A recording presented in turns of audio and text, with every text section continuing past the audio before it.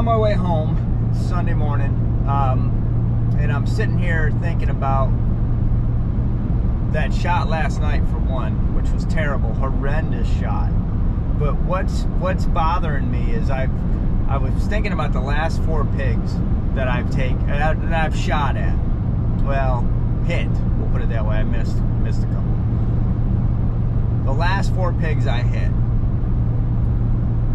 The last 3 I recovered. The one last night, horrendous shot. That far back shot on that big pig, the 150 pounder from 2 weeks ago. The probably mid body shot of the one on blind stand.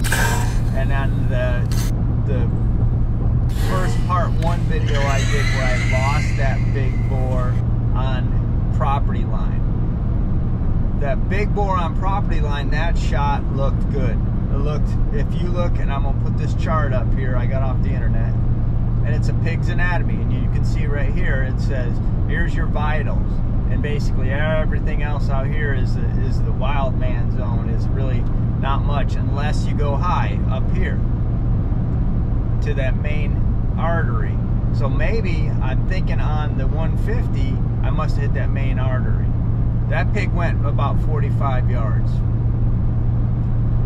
The pig off a blind stand only went 25. And that was back, it was C, and here's a snapshot of the video. And you can see I hit that one almost kind of like I hit the 150.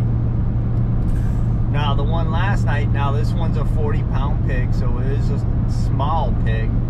But I hit it almost in the damn leg, in the back leg, and that only went 20 yards, if that much.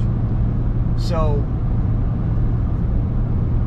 what the hell is going on? I'm not understanding. I understand I'm not shooting where I need to hit, but how am I hitting and recovering these pigs? So I guess I'm just lucky. I don't know.